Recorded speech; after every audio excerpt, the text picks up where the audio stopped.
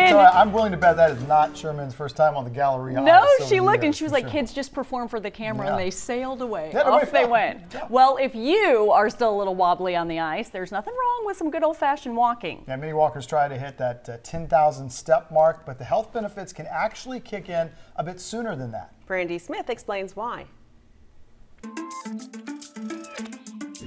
Why could the health benefits of walking kick in a lot sooner than 10,000 steps?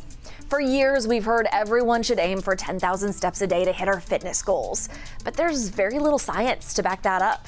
The number actually came from a Japanese company that sold pedometers. Now, new research suggests you can see significant health benefits with as few as 4,000 steps a day. Researchers looked at more than a dozen studies and found that health benefits started around 2,300 steps a day. At that point, subjects showed a reduced risk of dying from cardiovascular disease.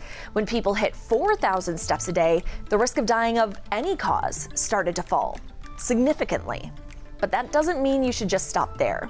Every extra 1,000 steps walked was associated with a 15% drop in the risk of dying of any cause.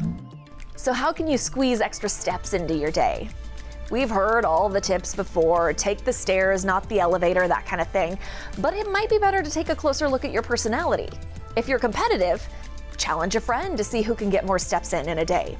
Or maybe if you're a social creature, don't text your coworker, walk over to their desk. Just find out what works best for you and keep moving. With The Why, I'm Brandy Smith.